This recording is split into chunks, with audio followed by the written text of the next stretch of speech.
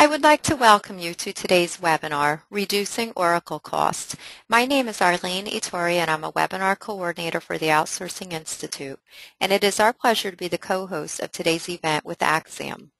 I'll be working in the background to help answer any technical or general questions that you may have. But before we begin, I'd like to quickly tell you about a few tools that you'll be able to use throughout today's session. First, we encourage you at any time during the presentation to submit your questions to today's speakers.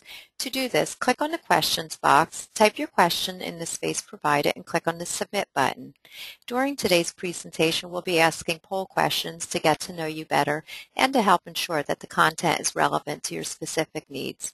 When the poll appears, be sure to select the answer that best fits each question. Today's webinar is being recorded. You will be receiving a follow-up email in approximately 2 days, which will include a link with today's recorded webinar and presentation slides. The webinar recording and the presentation slides will also be available at outsourcing.com. So without further ado, I will now turn it over to Jeffrey Shoup, Mainframe Product Leader for Acxiom. Thank you. Good afternoon. My name is Jeff, and I'm looking forward to having this time with everybody that's joined us on this call. I want to get started by introducing myself. I lead our mainframe practice in our System Z, which also includes Linux on Z. And alongside of me here is Paul Augustiniak, and I'll let Paul introduce himself. Thanks, Jeff. My name is Paul Augustiniak, and my title with IBM is Linux on System Z New Workload Leader for the North American IoT. And it's a big way of saying what I end up doing is talking with customers about how they can take their workloads, specifically from distributed servers, and consolidate it onto Linux on System Z. And these workloads take a lot of different forms. So what we're going to talk about today is really focus in on the Oracle-based workload and how customers have done Oracle consolidation to Linux on System Z. Again, good day to everybody, and we're glad to have you here with us at the webinar. Now, before we kick off, I want to get an idea of where your heads are at out there. So we're going to pop up a poll question, and I'm going to have Arlene give us an idea of, have you give you an idea of what your server farm looks like now currently. So you'll see the poll question pop up.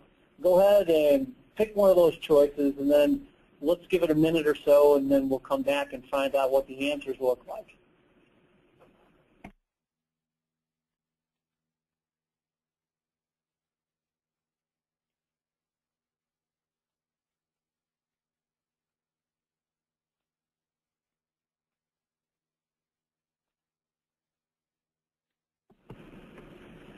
All right, Arlene, I don't know if we've finished it up, but let's go ahead and display the answers. We actually have a shy audience today, Paul. We haven't had anyone to vote yet, so a few of you would like to go ahead and vote. That would be great. Okay, don't be shy. Go ahead and pop your answers in there, and we'll give it another 10 seconds or so.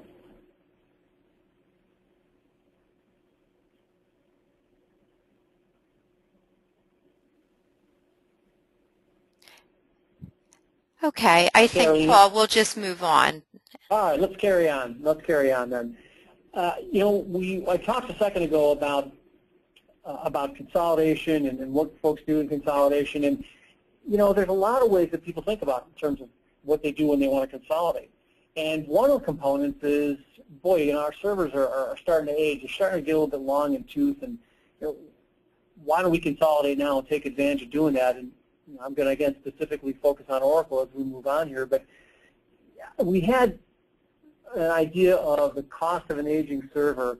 We talked with our friends from Forrester, one of the leading analyst groups out there, and asked that what are those downtime components of what happens when your servers age, and what happens when failures start to become bigger. Well, the points that they brought up are here on the screen right now. So I'll quickly walk through them, and we can get an idea of what they mean. But revenue losses, again, how much revenue do you lose when downtime occurs? Now, you could be in the financial services industry where revenue is measured by the second, and we've had folks in the financial services industry tell us that $100,000 or $200,000 a second might not be too far off. But I give it a little bit more of a conservative estimate and say that it could be 100 or 2,000, 100,000 or 200,000 in terms of a minute or in terms of an hour.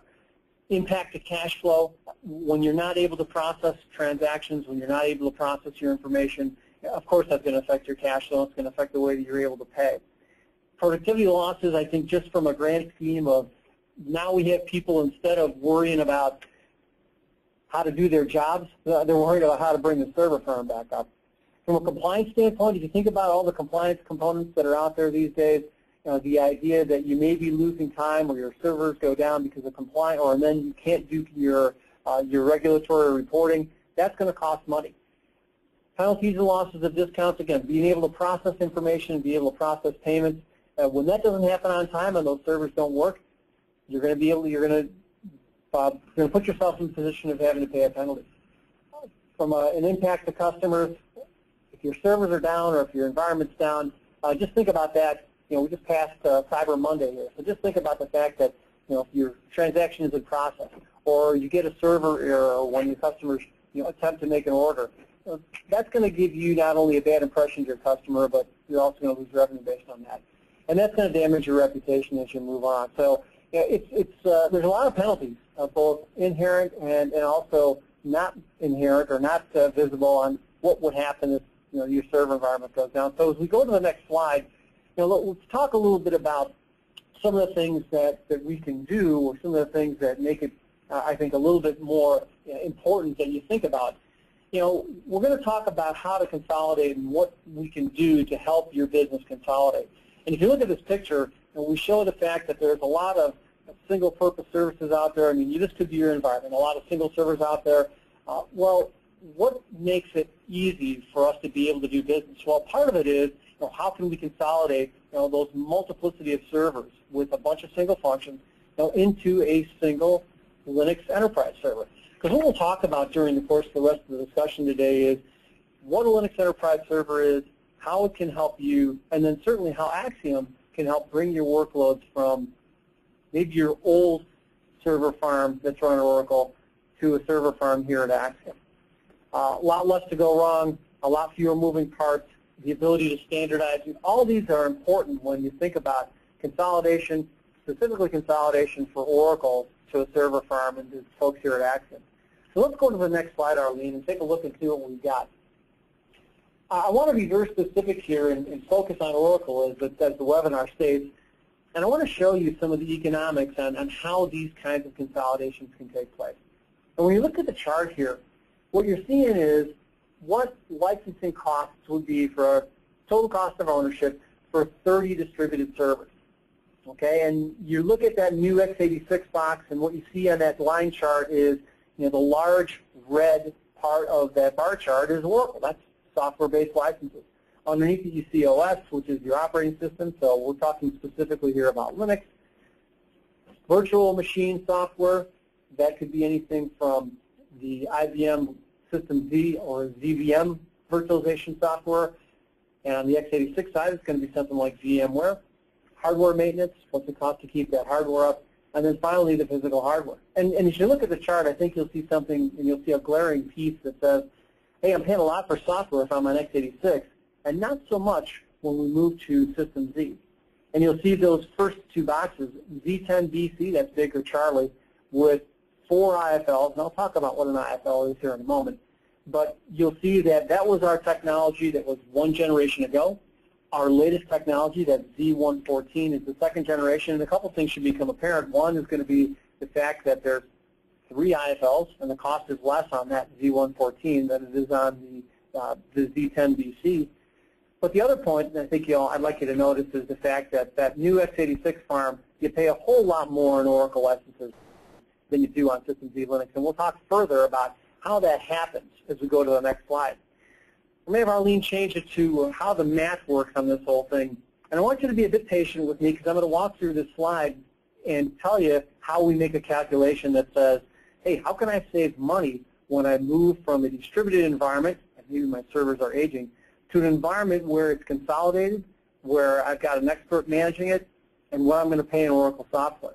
Now, we're going to take this example with the consideration that you as a customer are paying for your Oracle licenses. So let's consider, again on the top here, it says consider an existing server, and I just picked one out of the vast amount of servers that are out there, and it's a Sun Spark V490. Back to my initial question on aging servers. I mean, this is not certainly the latest and greatest technology, but this server has 4 chips and 4 cores. So let's say that your shop has got 10 of these systems. Second line says I've got 10 servers, I've got 40 chips, and I've got 80 cores. That's the way that the math starts to roll down. Now let's say again that these systems are running Oracle Enterprise 10G or they're running 11G, and the yearly maintenance is going to be paid by the core. So that means you're going to pay maintenance on 80 of those cores. So as you see, $10,450 is right as the Oracle price list states. That's what you're going to pay per core for maintenance on those Oracle licenses. The next line talks about this notion of a core factor, and it's a pricing methodology that Oracle uses based on the technology that the customer might be using. The core factor for this particular server, that V490, is 0.75. So when you do the math, you have 80 cores times 0.75, and now you're actually counting 60 cores, and the maintenance you're going to pay on those 80 cores, $627,000. Now Oracle, like any other software company, is going to be fairly aggressive in terms of how they deal with new customers and bringing new licenses on. However, when it comes to maintenance and it comes to the support, Oracle and many other software companies as well are going to be fairly stringent on how they charge for maintenance, the way their revenue stream works. So when we talk about what their yearly maintenance cost is here, that's $627,000, it's not unlikely that that's the bill that Oracle will present you at the end of the year. Again, I'm being very specific here on Oracle, but many other software companies do things the same way. Now, I want to make a point here at the bottom. I say, remember, your mileage may vary. Objects in the mirror are closer than they appear. What I mean to say there is your situation may be a little bit different than this, but I wanted to use it as an example. Let's go to the next slide, Arlene, and show how it would work, same example, on an enterprise Linux server. That's this idea of using an enterprise Linux server, we'll call it an ELS for short, to be able to do that consolidation. So let's use that same core count, 10 servers, 40 chips, 80 cores. That third bullet talks about a consolidation of 80 cores. And to be very conservative, we'll say it's going to be a 10-to-1 consolidation rate. So now instead of 80 cores, we're talking about 8 cores on Linux on System Z. The Oracle core factor, remember I talked about the distributed core factor as being 0.75. Well, on Linux on System Z, those IFLs, those integrated facilities for Linux, that's the processor that runs Linux on a System Z ELS. That's just 1. So we had 0.75 on the distributed servers, those V490s, and 1 for the core factor on System Z. So now the yearly maintenance paid for that System Z example is $83,600.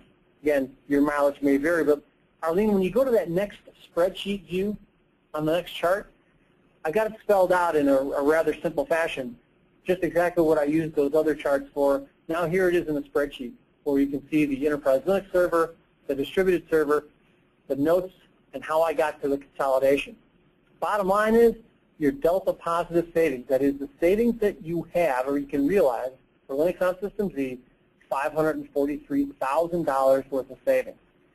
Not too bad, just based on being able to consolidate Oracle licenses, software licenses from a multiple distributed environment to a Linux on System Z environment. Let's go to the next slide, if you don't mind. Now, Oracle and IBM, although they're competitors, we also work with one another very closely and on supporting each other's environments and supporting the software.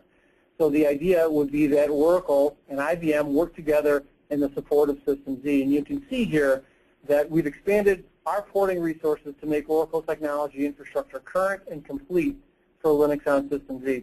What I mean by that is that when Oracle comes out with a patch on a quarterly basis, the patch levels come out at the same time on Linux on System Z as they do on x86. And you can see that we're investing in hardware resources for Oracle development. Oracle's investing in hardware resources as well to be able to align with the versions as they continue to roll down. And you can see that Oracle and IBM have also published collateral in partnership to talk about how to run Linux on System Z. So IBM creates and publishes red books and red papers on how to configure and consolidate Oracle, and Oracle does something similar in their environment too. Let's go to that next slide, okay, Arlene? I'm not going to spend a whole lot of time on this because it's really kind of small mouse type, but what I wanted to show is that Oracle and IBM continue to focus on currency and parity. So you can see the products that have been delivered in 2010. You can see the products that are delivered in 2011, and the development continues in 2012. Let's go ahead and go to the next slide, Arlene. I'm going to leave this here for a second and then be able to talk a little bit about specialty engines as they deal with Linux on System Z. And really, when we talk about what we've done on the platform, I'll tell you that in the last few years, from 2004 to the current year, 2012, Linux on System Z, Linux on the platform, has grown at a compound annual rate of 39% year over year from 2004. Now that's pretty important and that's pretty impressive because what we've done is we've used this idea of specialty engines. And if you think about the enterprise Linux server, we can do all sorts of different work on an enterprise Linux server. The one that's crucial here is going to be that integrated facility for Linux, or IFL for short. And what that allows us to do is run Linux only on a System Z server. And we can do that with any System Z server that's out there. So if I wanted to run Linux only on our latest and greatest server, I certainly can do that. The folks here at Acxiom do as well. And some of the advantages that you think about are we can, it's a lot more green in terms of the environment. We talk about consolidation. We also talk about consolidation of footprints. And now that I have fewer legacy systems, fewer legacy distributed-based servers, I can consolidate those from a room full down to something that's, the size of your Sears Kenmore French door refrigerator. And that's about the size of our mid-range System Z, that Z114 I talked about a little bit earlier. So, the idea being we've really advanced what we can do on the platform, and Linux has been a big leader. Let's go to the next slide, Arlene, and talk about why customers use System Z for Oracle. Well, these are really a lot of the attributes around System Z and what System Z gives. From a high availability standpoint to Linux and open standards, the disaster recovery requirements. Lots of times customers have to duplicate their environment. You need one for one almost to be able to deliver disaster recovery. Well, we can do that at a lot more streamlined rate with Linux on System Z. In terms of customer data on System Z, now I'll use the old term, and I rarely use it, but I'll go ahead and use it here. From a mainframe standpoint, our most key customers, whether it's financial services, whether it's insurance, whether it's public sector or federal, a lot of key data sits on System Z. So customers have a lot of confidence in it, and from an Oracle standpoint, they want to have their data on one of the most reliable or the most reliable platform that's out there. In terms of increased performance, what we'll tell you is that you may not know this, but I'll give it to you. The latest System Z that we've introduced in August, it's called the EC, that's Echo Charlie 12.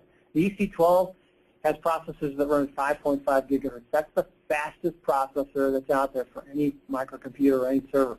So people talk about System Z, well, it's old, it's stodgy, it's slow. 5.5 gigahertz, not too shabby.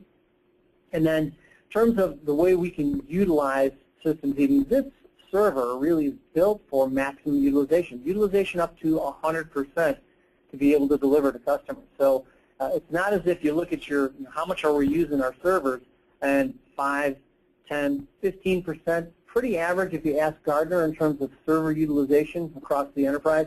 Well, the reason those numbers are so low is that lots of times customers will be using those servers for a development environment where they're not used all the time, or a test environment where they're not used all the time. Well, System Z likes it when there's more workload piled on, and you don't see a whole lot of degradation in terms of performance. And then from a security standpoint, System Z has always been the most secure environment out there in terms of being able to deliver a secure server. You'll see that Oracle indeed knows that, and that's why another reason why customers like to use it from an Oracle standpoint. Let's go to the next slide, Arlene, and talk about a little bit about System Z and the enterprise flexibility. I've talked a little bit about the last two generations of System Z, and really we wanted to highlight what we've done from what we've done, and we called it our Z Enterprise introduction 2 years back, where we actually combined the System Z as we know it, I mean the single unit, with a Blade Center unit to be able to deliver flexibility to do database or System Z-based work on again, I'll call it the mainframe. That's the second time I've used it, probably more than I've used in the past year. And then couple that with a Blade server that runs different types of workloads that can interact. So those two are connected by a private network. The cool part about this is the workloads that run well on System Z can continue to run there, and the workloads that run well on power-based blades or power-based architecture can run there as well, and these two can share data. The reason I've got power, by the way, is that a lot of the Oracle, or many of the Oracle applications that are out there run on split-tier platforms. That is, one application can run on one tier and the database can run on another tier. The Z Enterprise helps couple that together with a secure internal network. Let's go to the next slide. I want to talk a little bit about a few customers that are running Oracle on Linux on System Z.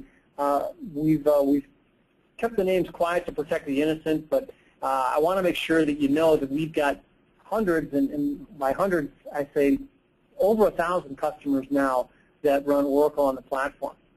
They go everything from the small to the very large, and I'll quickly run through the small System Z customer example for an oil and gas services provider. And this is somebody that actually used their small System Z to be able to deliver cloud-based services and cloud-based software as a service to their end user community. Pretty cool solution that ran on a System Z Baker Charlie. That was the forerunner to the latest System Z 114. Now they run it on a 114. Medium-sized customer example was a scientific manufacturer. They're an equipment manufacturer and a retailer. Ran a lot of their databases, Oracle databases, mostly on Unix, but then brought those all over to System Z Linux down to 7 IFL, so 7 processors that they were charged for on Linux on System Z. You can also see that this particular customer combined business intelligence and business analytics with our Cognos-based solution to be able to do business analytics against the data that they were running. Let's go to the next slide, Arlene, and talk about a couple of larger examples where we've got a large government installation with over 100 processors that run Oracle RAC. One thing that I didn't mention before, and I will now that it's up here on the screen, if you want to run RAC, Real Application Cluster, on Oracle on System Z Linux, you certainly can do that. But some customers have found that based on what they need to do, whether it's high availability or whether it's clustering specifically, they may be able to do away with RAC when they go to System Z Linux. And the cool part about that is RAC actually is a charge on top of your Oracle license. So you pay for the Oracle license, but you also pay for Oracle RAC. If you're able to eliminate Oracle RAC when you move to the platform, you can eliminate that license cost. And then finally, there's that large System Z customer example where it had a relatively an aging, I guess, System Z Z990, and then we brought it up to a Z10. That was a customer that had all IFLs or many IFLs on this machine, all IFLs there.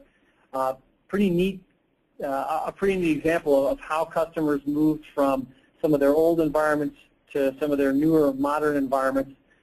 Some of them did only Linux on their service. Some of them did a combination of Linux and other workloads. So the idea here is I want to make sure that you're aware that we've got plenty of customers that have gone before you in being able to eliminate their Oracle license costs and then consolidate on Linux on System Z. Let's go to the next slide, Arlene. More support on Oracle and System Z Linux. I've darkened out that first Oracle Open World, but what I wanted to show you was the fact that Oracle participates with IBM in a number of different forums, whether it be Open World, which has just passed us in October, Share, which is essentially a System Z user-based group coming up in San Francisco in 2013, Oracle Collaborate and the SIG conference in Denver in April 2013. And what I found out a little earlier today is that this Oracle user group, the System Z special interest group, is the oldest and the most long-standing Oracle user group that's out there. Kind of cool when you think about fact that the stuff ran on System Z. Let's go to the next slide. This slide should be on the top, says distributed servers versus hybrid ELS solution. What I wanted to do is compare what a distributed server solution looked like, and this is an actual customer that Acxiom has dealt with, and what that mapped to for the Z196. And just to give you, again, an idea of where we stand in the technology curve, ZEC12, that's Echo Charlie 12, is our latest server. One generation back is the Z196, which is where you see the comparison here. And what I've done is divide this into hardware, software, facilities, and administration in terms of, you can see what distributed servers look like. So there we had 136 x86 servers with 1,538 cores. That brought it down to, from 1,538 cores down to 46 cores, 46 IFLs there on the right where you see Z196 Linux. So if you think about it and you work down through the rest of this chart and look at what we saved in software, facilities, floor space, and network components, you can see that the consolidation is quite evident, and also you can see it saves a whole lot of money. So going back to our original slide on what do we do for customers that have aging servers, or what are some solutions that we can provide between ourselves and Acxiom, we show that A, we can consolidate, save money, and then B, also show that we're able to save the maintenance on how we take care of customers and how we take care of Linux on Z. Let's go to the last slide here, or the next slide here, Arlene, where it says selecting an application primarily where to start and next steps. When you leave the webcast, for those of you that are here live and then those of you that are listening on replay, here's the way that I want you to take a look at how one would consider moving from a distributed environment to the next step, or to an environment where Acxiom can help you, where you start to plan. And I like this is a colleague actually gave me this slide, and I really like it. If you don't know where you're going, you won't know when you get there. So the good idea is to begin with the end in mind, look at a target, figure out what the sizing is, and then be able to make your plans from there. Again, another hint down here in the second bullet, start with databases that are on lower utilized servers. I talked a moment ago about the fact that a lot of the servers out there are lowly utilized servers. You see 7, 8, 6, 5% CPU utilization. Those might be the perfect ones to start with to be able to begin your transition over. And folks like ourselves here at IBM and Acxiom can help you make those kind of decisions. With that, I'm going to stop with my part of the presentation, and I'm going to turn it back over to Jeff Shoup and have him talk through some of the things that Acxiom can deliver for us. Jeff? All right, great, Paul. Thank you so much. That was very good and very informative. And by the way, let me just toss this out. A, I've got a cold, so I hope you guys can understand me okay. And B, if you come up with any questions, feel free to put them in the chat box like was mentioned earlier. And then if we have time at the end, we'll get to them. We've already had a couple questions put in, so we want to make sure we have some time to get to them. So who is Acxiom? As you can see from the slide, we've got 3 different areas that Acxiom concentrates on. But some of you may not be familiar with us. Acxiom has a 40-plus year heritage in data and technology. So we are very established in technology, tenured organization. We have data and consumer insights, partner and consumer connections, enterprise data management, data quality recognition, and IT outsourcing, and infrastructure outsourcing. Our infrastructure core competencies are the engine and the foundation that fuels the other complex parts of Acxiom's business. For instance, as you can see above, the company maintains insights on over 500 million consumers, processes 25 trillion customer records annually, delivers 1.3 billion emails in 27 languages across 120 countries, and executes more than 350,000 multi-channel campaigns annually. Our ability to process and manage this amount of data of information requires tremendous infrastructure prowess, one that we're very happy to continue to utilize. Next slide. All right, there we go. And part of the infrastructure that is processing all that workload, as you can see above, between the grid and the Windows, 25,000 servers, more than 35,000 MIPS and storage. So we've got quite a bit of technology that we're maintaining. across many footprints and many different data center locations. Next slide.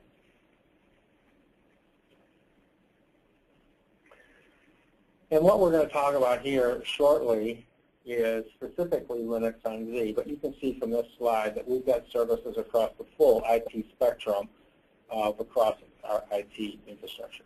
Next slide.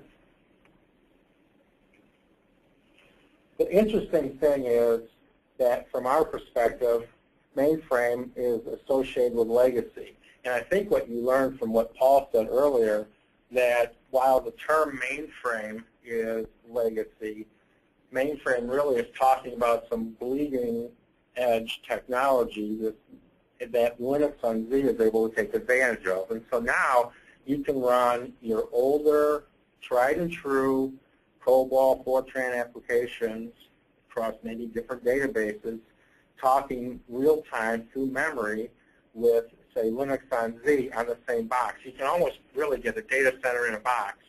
And the neat thing is for those customers that like their old applications but still want to do things with them, maybe make them more modern or put a web front end on them, et cetera, then that's where the cool things that we've been talking about so far today can really come into fruition. Now, excuse me, the oh boy. The legacy aspect of this, now we're not suggesting that all the legacy workload needs to go away, quite the contrary. There's a good place for it. There's a lot of good business value from that. But when you take a look at some of the challenges facing today's companies with how they need to relate with their customers, be able to present the data, be able to interact with them, clearly that's where some of the value of Linux on Z, or Linux in general, but we were talking about Linux on Z, comes into play here. So from that standpoint, as the workload grows and spikes and you need that capacity, that's where the mainframe really shines. Next slide. So the legacy and platform for growth. So are you considering the cloud? Well, that's the buzzword. Many people are talking about it. Probably every company out there is talking about it. But when you're talking about the cloud, what are you really talking about? And what we talk about is take a look at what your needs are. Is it really just elastic demand? Is it just be able to get into some variable compute model? And so depending upon your definition of the cloud, one of the things that you can take a look at are the features of Linux on Z that can address some of those needs. Consider Linux on Z for large workloads. But you'll hear this, and Paul's heard it many times too, that's counter to my IT strategy. Well, maybe it's time to re-look at that strategy. We've got numerous customers say, hey, we've got to get off the mainframe. Well, yeah, but we like this, we like that, we like this, but the mainframe's too expensive. Well, is it really too expensive? Or are just some of your legacy applications maybe too expensive? So really, bottom line, consider Linux on Z as your cloud platform. Next slide. Now, we recognize that not everybody is going to have the ability to say, all right, fine, Linux on Z, suppose I want to try it. Well, then what? I think probably it would be difficult for someone to say, all right, fine, I want to try it, stand up all the infrastructure, not really know how to go to the next step. So that's where we have an offering that we're allowing and encouraging people to take a test drive for Linux on Z. We have a lot of different Linux on Z offerings, shared, dedicated, pay-by-the-drink, utility offering. But if you kind of are interested, but you don't really know, or maybe your application, well, yeah, but will it really run there, or yeah, but will I really get these benefits, et cetera. Come and take a look at Linux on Z, no strings attached, 60 days. Come in and kick the tires. We'll stand up the environment. You can run your workload on there and test it. And then you would log on and put your application up and do your testing and do whatever you want with the environment to see if you think that that application running on Linux on Z would meet your business needs. If you need assistance doing that, we'll be happy to help you. And then obviously at the end of the day, what we're hoping is that not only do you like Linux NZ, but then maybe you would become a future customer of ours. So clearly that's what we're hoping for. But if at the end of the day you try it and decide that you don't like it, or you try it and decide that you want to do it yourself, that's certainly your option as well. And you go back and that's it. So there's no strings attached. Next slide. Now, this is tying back into something that Paul mentioned earlier. Part of our expertise with Linux NZ, we ran a huge proof of concept for one of our customers. And I'm not going to go through all the details here, although we did talk about this at the university, and we're going to be talking about this again at CA World coming up. So you're just going to have to go to CA World and listen to us. But we went through a large proof of concept where not only did we just talk about things, we actually proved it. We built the duplicate database, we stood up the environment, ran a very exhaustive test, and saw firsthand the performance improvements and the performance gains. And this is probably, Paul, what, one of the largest POCs, I think, probably in the history of the world. So, yeah, I consider it that. Yeah, well, I mean, we spent night and day there trying to work through this with this customer, and it was very exciting. So we have the expertise to help you get going on that. Some of the things that they were looking at was it took them weeks to make changes, and they needed to turn that around in hours, et cetera. So you can read it on the screen. But this is the type of prowess that Acxiom has, along with our partners and IBM, to help you get there. We'd love to talk with you about it. Next slide. So at this point in time, that's all we've got. Yeah, it's Paul again, back on the phone. I hope that in listening to the webinar and watching the slides go by that you're excited as we are. We've got a proven workload here. We've got, from an IBM standpoint, a great partner in Acxiom who's tried and true. They've been up and down the bench with us, going through a few proof of concepts, a few customers, kicking the tires and being able to make things happen. So we've got a great team. We've got great teamwork here between the two of us. Before we go into too many questions here, and you can either give your questions via chat, or I'm going to turn over here to Arlene for a second to see if there's anything else that we need to do. But I also want to introduce one of my colleagues that works with me side by side on a lot of these Oracle engagements. His name is Galen Brazelton. When I talked about my role with IBM, that I'm the new workload leader for Linux on System Z, Galen is the new workload leader for Oracle for Linux on System Z. So when we go out and talk with customers about the ability to run their workload on System Z Linux with Oracle, Galen and I are attached at the hip to team on this stuff. Galen knows and works with a lot of our technical Oracle folks.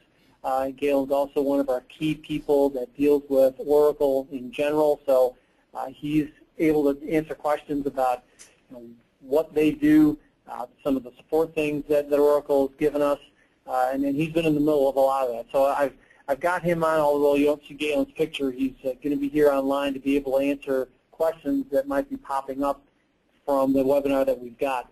And Arlene, what I'll do now is I'm going to turn it back over to you and see if we can either open up the lines for questions or see if anything has come in over the wire or over the chat here. Okay, thank you, Paul. As Paul had mentioned, just send your questions through the chat box on your control panel, and I'll kick it off here with the first question. How many customers run Oracle databases on Linux on System Z? That's a great question. It's Paul. I'm going to. I know what, Galen, you're out there, and since this one is right in your wheelhouse, I'm going to pass it over to you. Okay, thank you, Paul. That's a great question, one we get often, and the short answer to that is there's over 1,000 customers doing Oracle on Linux on System Z worldwide. And I say short answer because we really don't know the exact number of users. Neither Oracle nor IBM license the combination, but Oracle verified a couple of years ago that through their support calls and capturing data at that time that there were over 1,000 customers. We know that continues to grow. It's growing quite rapidly. So we conservatively say it's over 1,000. We have customers of all sizes. We have some of ours and Oracle's largest customers are doing this, and really pushing the envelope of the solution. And we have smaller customers that actually driven to the solution as a first-time System Z or mainframe user, came from an Intel environment like the Transact example that was given. They were not meeting their service level requirements, so they moved over, they looked at options, thought they were going to Unix solution, but saw the attractive pricing with the all IFL System Z solution.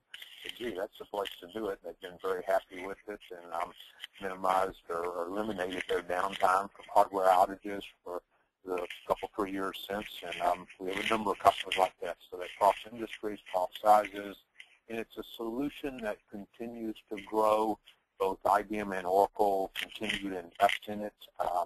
And my team, I've got a team of technical specialists that are very skilled in this solution and on the Oracle database solution itself. We're staying very busy, very active, because more and more customers seeing the benefits of this and moving to it that both Paul and Jeff referred to. Many benefits of the solution, not just the Oracle pricing, but the System Z virtualization and flexibility. One thing I must say in this too, that we're as IBM, we're not promoting the Oracle database over our IBM database, DB2, but we know a lot of users have Oracle database, and we see this as a very, very attractive platform to run the Oracle database. We assume that decision's been made, and we don't get involved with the Oracle versus DB2 discussions, but we help with that right solution, and that's where the investment is.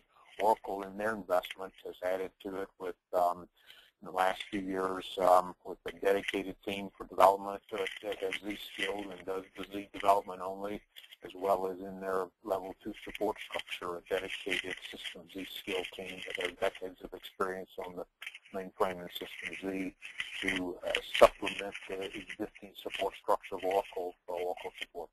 So a lot of positives, a lot of growth, a growing number, but it's well over 1,000 now that we have in this space, and a growing number with lots of customers, lots of activity.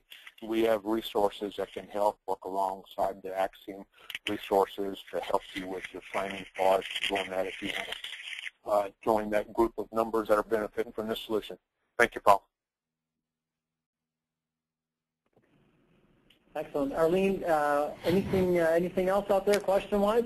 Yes, let me go on with questions here. How often do Linux on System Z customers get Oracle patches for their databases?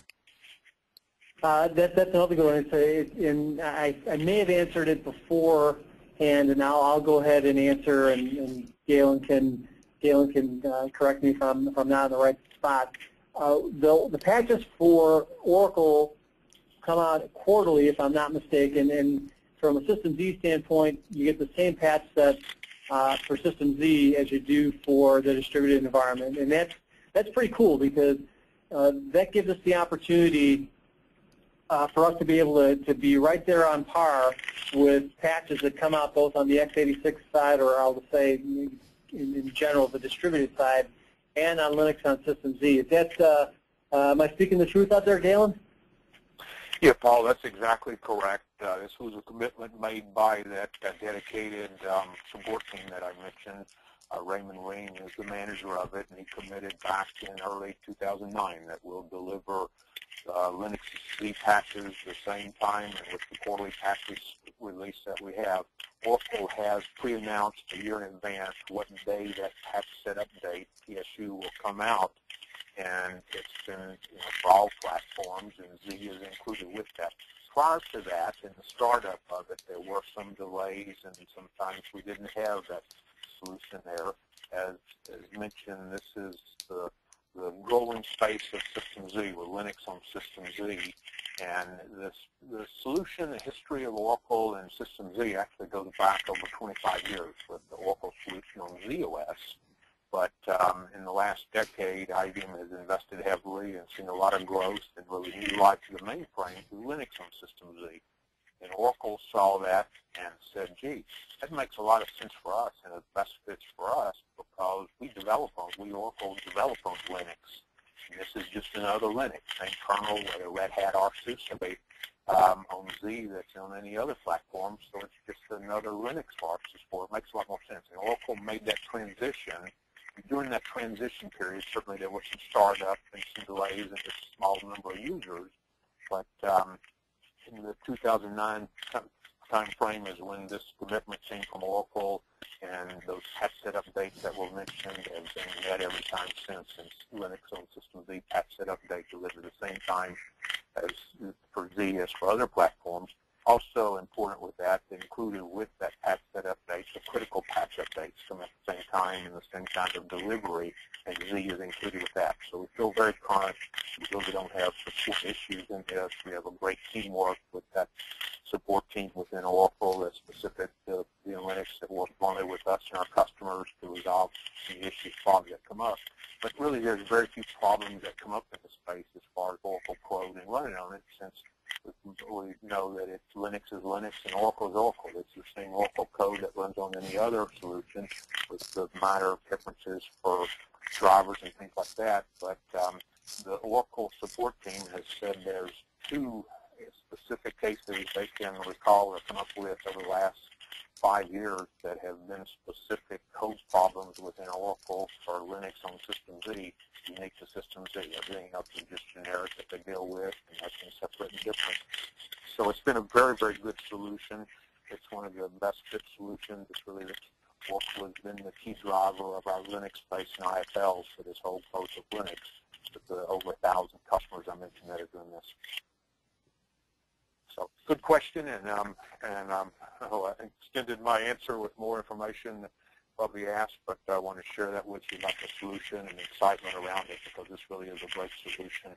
And it's really such a good fit with Oracle Linux on Z, with the data serving capabilities of System Z and Linux on System Z.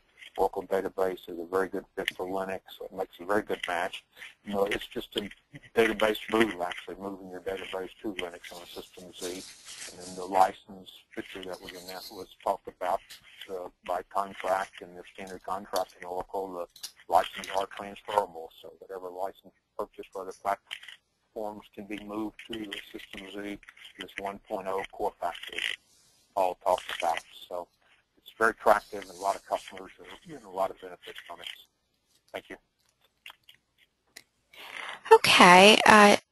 I'd just like to say a few words about the Outsourcing Institute. We're a professional organization dedicated to providing independent best practice tools, roadshow events, networking opportunities to all forms of outsourcing. Located at outsourcing.com, we have 70,000 members globally.